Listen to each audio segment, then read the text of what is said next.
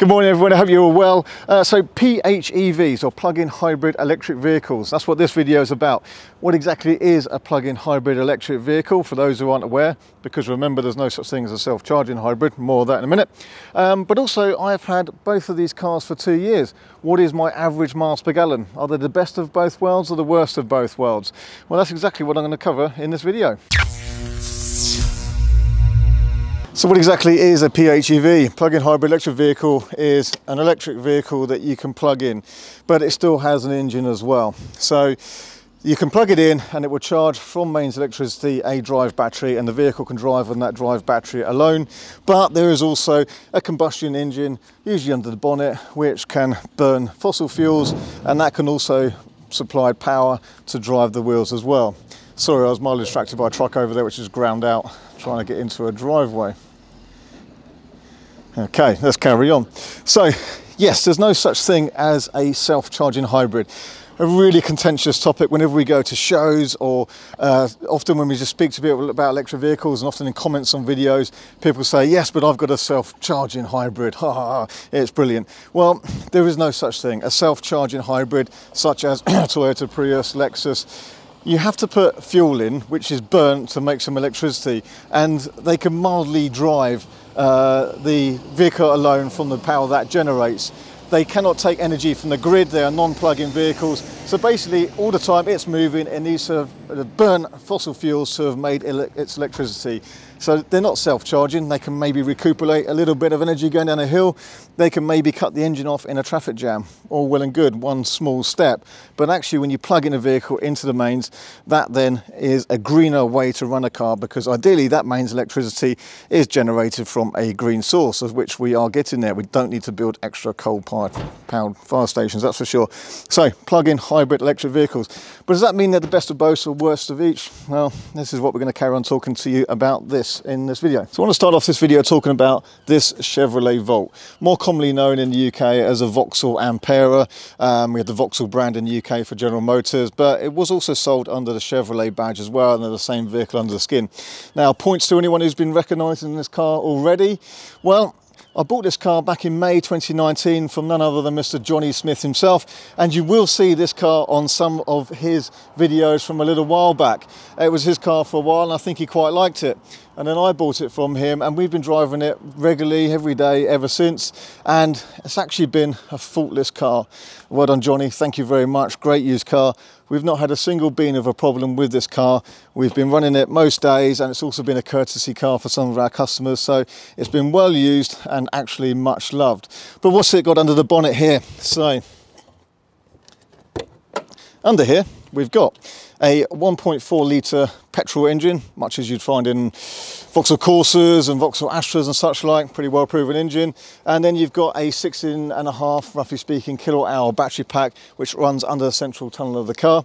And that is enough to give this car a achievable electric only range, so it doesn't turn the motor on at all. Electric only range of, for me, typically between 30 and 45 miles. I have done over 50 miles on electric alone.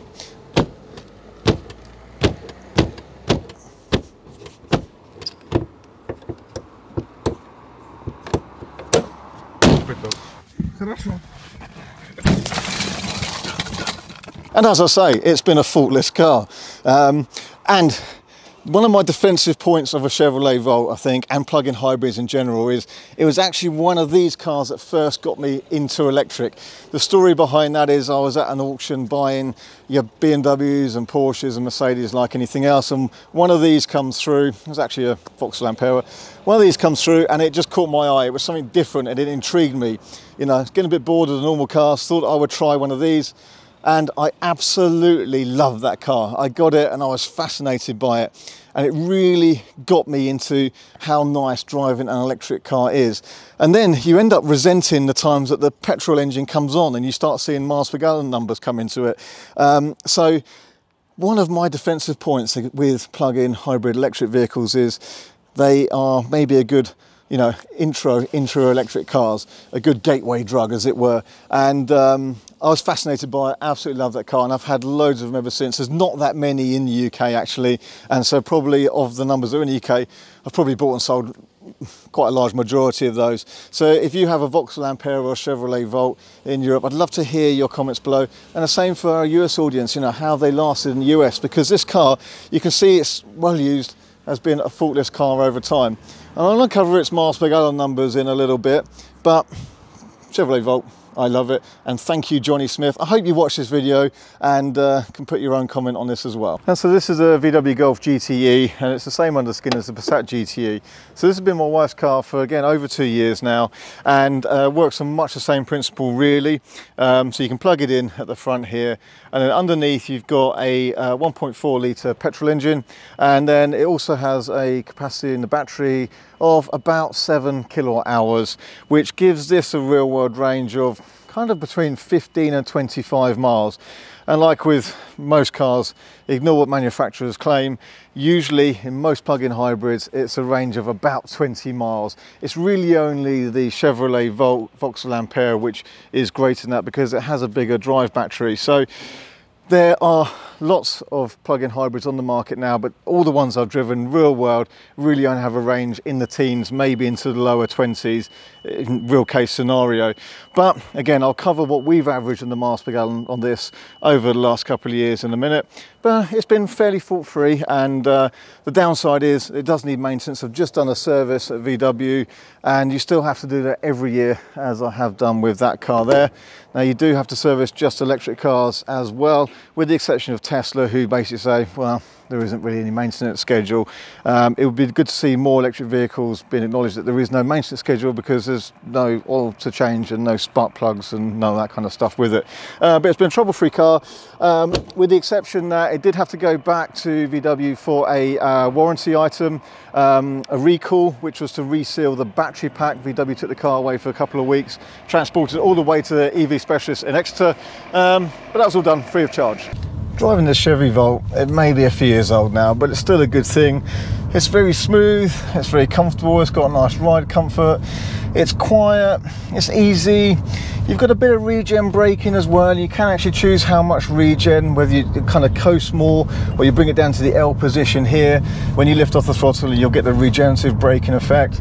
And it's just quite a reasonable car. You can choose between running electric only, running a hybrid combination, or actually, if you're on a motorway having to use the engine anyway, to also have that run more and charge the battery pack as you go. So when you come off the motorway, again, you can revert to full electric mode, which might be very applicable as more and more cities ban combustion cars or heavily penalise combustion cars for going into city centres. The one thing I would say about the Chevy Volt is when the engine is running, you can barely hear it. It's very quiet unless you put your foot down. It's got a very complicated kind of gearbox mechanism, which I'm not even going to try and explain. Somebody might be willing to do so in the comment below. It works seamlessly, but if you put your foot down when the engine's running, it kind of has to go, and it's not directly connected to the wheels through a static gear. So it's like a CVT gearbox, and it just kind of revs inanely whilst the car does pick up on acceleration. But actually, if you just drive fairly gently, you normally never hear the engines running. And in electric mode only, it's very smooth, effortless, easygoing car, and I really like it. In the Chevy Volt, some of the dashboard, I mean, it was really interesting at its time. I guess it's starting to look a little bit dated now, but there's no squeaks, there's no rattles, it's still fully functional. And as I say, we've just had no problems with this car in the time that we've owned it. The Mark 7 Golf has always been a nice place to be. It's well trimmed in here, nice finish, nice lighting, nice touch and feel about everything. It's a really good all-round. I mean, that's what the Golf's about, isn't it? It's smart, it's spacious enough for family use, it can do a bit of everything, and it's been great for us, no problem over the years with family use. And so I'm a big fan. The way this works is pretty similar to all the other ones. You typically default to electric only, so when you start the car, it just goes to electric, and it will run that until the battery, the drive battery, runs out, and then it will turn on the petrol engine as well. And that petrol engine, it can work as a hybrid, so even when it runs that petrol engine, you stop stationary, it will cut the engine whenever it can and drive like then a mild hybrid, a non-plug-in hybrid.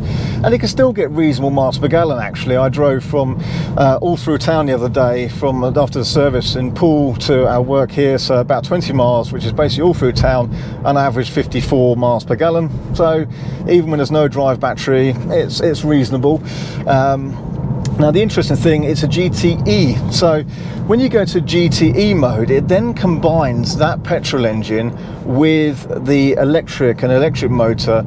So the petrol engine's got about 150 horsepower, then it adds about another 50 from the electric motor, and it goes into quite a nice sort of GTE mode car. So you've got an engine, you've got paddle shifts, you've got a little raspy exhaust note, and you can drive it like a hot hatch, like the Golf GTI. And it's not bad at that at all. It's not bad at that at all. But again, it's just better when the engine isn't on. Actually, when it drives around just as an EV, it's a lovely smooth car with nice power and nice torque, even though the numbers from the electric motor alone don't read much. Again, that torquey pull all the time.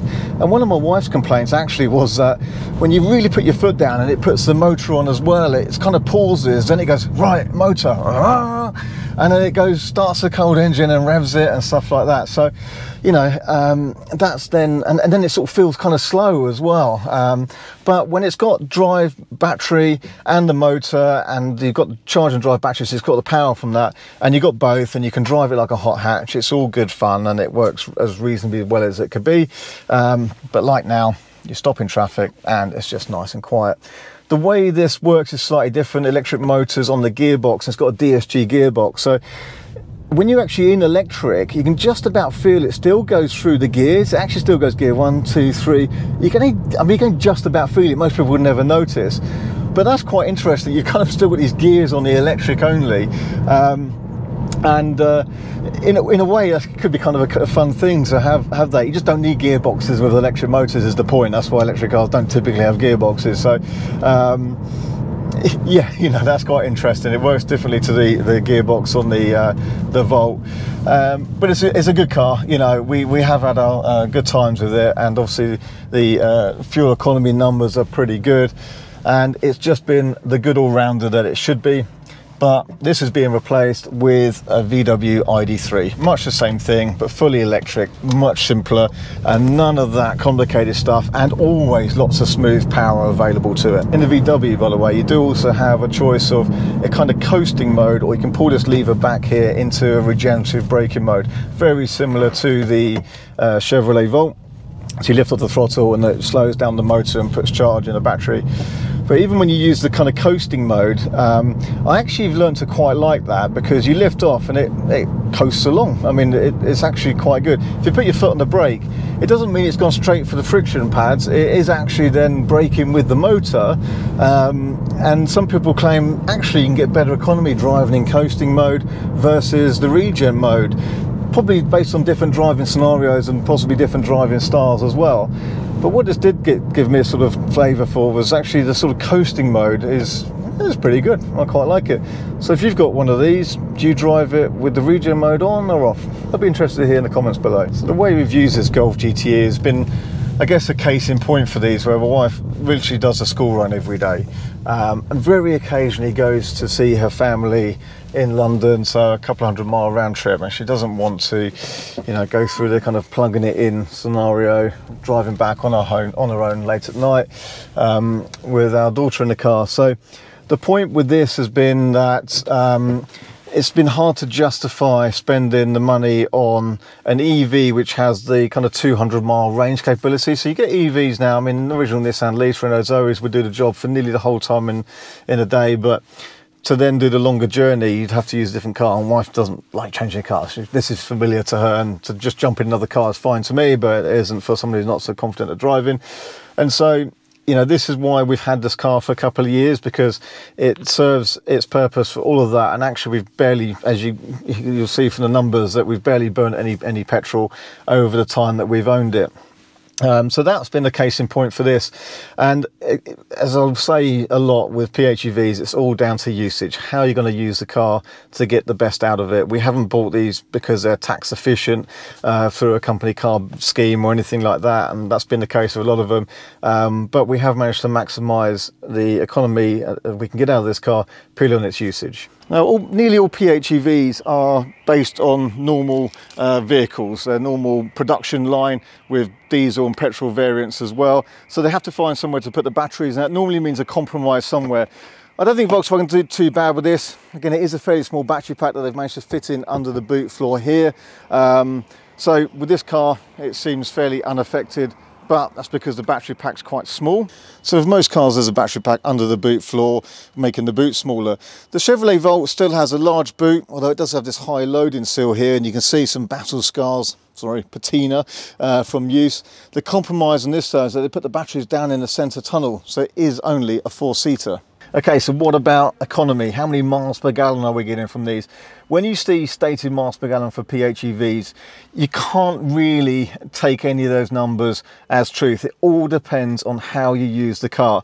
So if the car has an electric only range of say 20 miles or 25 miles, and you plug it in every night and you only do 20 or 25 miles a day, your miles per gallon will be almost infinite. They tend to run the engine briefly every now and then as a kind of maintenance cycle, but generally that will be almost infinite miles per gallon, 250, 300, 400 miles per gallon.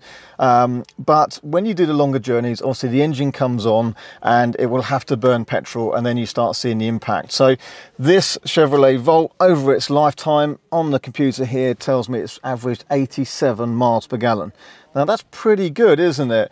Now this car does get used for longer journeys as well, so that is a real world mix of this car over its life, and it's now done 66,000 miles in its 8 years of life, and so I think that's a pretty good number, and it's certainly more than I've seen out of any petrol or diesel car alone, so we're quite happy with that. It's not bad at all, but I think we might be able to do slightly better. So our Golf, and even though this has less range on electric, this is its miles per gallon number. Now I don't have a lifetime miles per gallon for this.